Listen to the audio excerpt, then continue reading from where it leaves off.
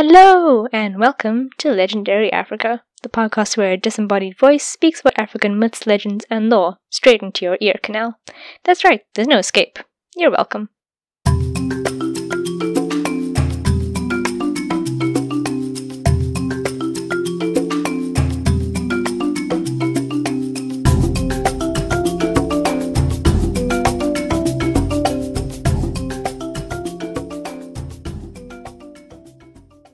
So for those who have been listening to this podcast, you'll know about recent events. For those who are new to Legendary Africa, let me quickly explain. This podcast used to be hosted by two sisters from South Africa, Tashira, me, and my sister Rashalia. On the 8th of July, my sister and co-host passed away, having suffered from severe depression for more than 10 years. I announced that I would be cancelling the podcast as I couldn't see a way forward with it without Rashalia. I received an unbelievably amazing amount of support and love from the podcasting community, both listeners and fellow podcasters. There's really no words for the immense gratitude which I feel towards all of you. All I can say is thank you, and I love you all so much. Since then, I spent a lot of time thinking about the podcast and about Rashalia, and what she'd be happy and proud of. Rashalia loved the podcast and was always so happy when someone left positive feedback. Many people have told me that I should do what feels right to me, and that whatever I decide to do with it, I had their full support. My friends and family have actually told me the same thing. I chatted to my brother-in-law Ezekiel about this the other day. Those who have listened to previous episodes will probably remember us talking about him. He was Rashalia's fiancé. He helped me realize that continuing the podcast without Rashalia would not erase her or disregard her, but would actually honor the person she was and honor this project we created together. I guess I was just a bit, I was a bit worried as to how I was going to continue this thing that we created together without her. I didn't want to erase her memory, but actually, it's the opposite of that. Continuing Legendary Africa would actually help keep her memory alive. It's for this reason that I've decided not to change our podcast bio or our social media descriptions. Rashalia is still part of this podcast. She's still the better half of Legendary Africa. She's the angel on my shoulder now. So yeah, I know that this may be confusing to new listeners because they'll be expecting two hosts as according to the bio. But I ask that you listen to the tribute episode and this episode as well before you listen to any future episodes so you can understand. For returning listeners, obviously Legendary Africa will not be the same. There'll probably be structure changes, no banter, just me. But I hope it's still informative and entertaining, hopefully a little funny, sometimes a little scary. Heads up, this episode is going to be kind of creepy, so if you don't like that sort of stuff, I would head out right now. Okay, so now that I've most likely chased any new listeners away, let's get on to today's story. So, the thing is that today is 1 month. It's 1 whole month since she passed away. And that's actually why I wanted to release an episode today, because, instead of it being a day of, obviously it's going to be a day of sadness, but I wanted also to be a day of celebration, to celebrate who she was. So, this episode is for you, Rashalia, and since you loved ghost stories and haunted house legends, I'm going to tell you about the haunted ruins of Kempton Park Hospital. Let me just give you a bit of history before we start. So Kempton Park Hospital was built in either 1976 or 1978. The exact year is unclear, so that really doesn't bode well. Operating in Kempton Park, Johannesburg, the hospital was highly renowned as one of the best medical facilities in South Africa. It held over 300 beds and 9 operating theatres, X-ray machines, CAT scanners, ultrasound machines, and over 400 incubators. So what happened? On the 26th of December, 1996, the day after Christmas, the hospital closed down without a proper explanation. Everything which was inside the hospital stayed where it was. The beds, the machines, the lights. Millions and millions of rands worth of medical equipment was left abandoned. The mayor of Johannesburg at the time claimed that the hospital was underused and in a poor location, which led to the closure of the facility. However, many believe his explanation was vague and didn't match up with the facts at the time regarding hospital loads.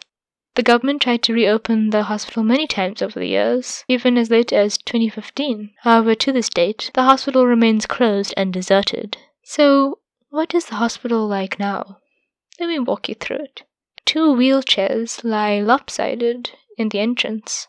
Going inside, you'll find state-of-the-art tech, now in disrepair. There's no electricity, and you have to explore the ruins with a torch or the flashlight on your phone. According to one visitor who was reportedly born in the hospital in 1991, you'll find a jar of kidneys on the floor, purple graffiti on the wall, and an unpleasant smell in the air. As you go into each room, you'll find abandoned hospital equipment, metal beds lying around, dialysis machines on the floor, operating tables, and some are even haphazardly strewn across the corridors. Cabinets are still stuffed full of old medical records now decaying. Glass lies everywhere on the floor, and what looks like blood is splattered on the walls next to the graffiti. There are macabre illustrations of girls in bikinis with their eyes scratched out. There are operating tables with heart monitors, and equipment prepared as if the hospital is just waiting, just in case someone comes in with a body. A room lies empty except for a single small chair, presumably for a baby. The morgue has 12 neat chambers in it. Their doors, however, have long been removed, and the large slab in the middle of the room has been broken at some point. Lights lie broken on the floor or dangle from the ceiling. Down a pitch-black passage, you'll stumble into another wheelchair lying lopsided against the wall, as if someone pushed it out of the way in a hurry. Only the children's section of the hospital seems to be in a somewhat better condition. As you walk through the hospital, you'll realize that doors and windows are either broken or lie open, letting in the cold wind, allowing doors to slam and open at any time.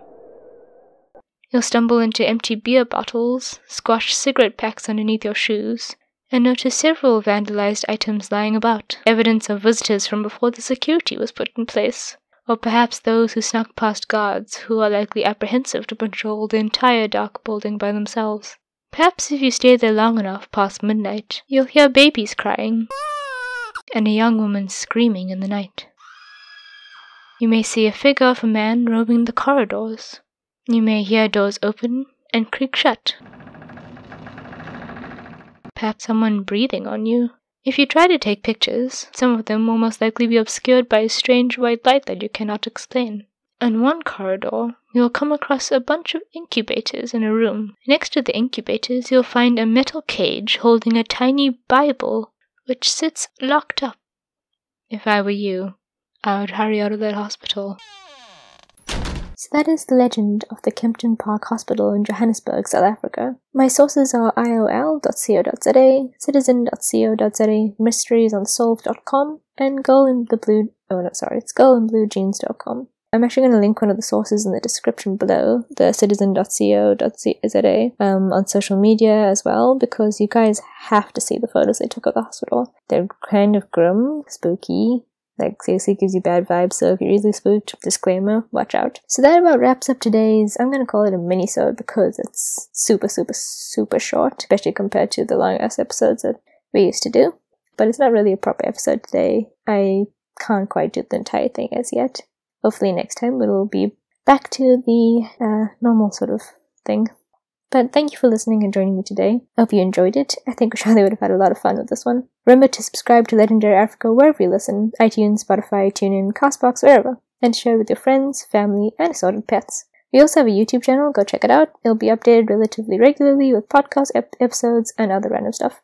Check us out at @LegendaryPod on Instagram and at LegendaryPod1 on Twitter. I'll see you next Saturday with an all-new ancient myth, legend, or folktale from our beautiful continent of Africa. Until then, tell your loved ones you love them, thank the angel on your shoulder, stay safe, stay sexy, and stay legendary. Bye!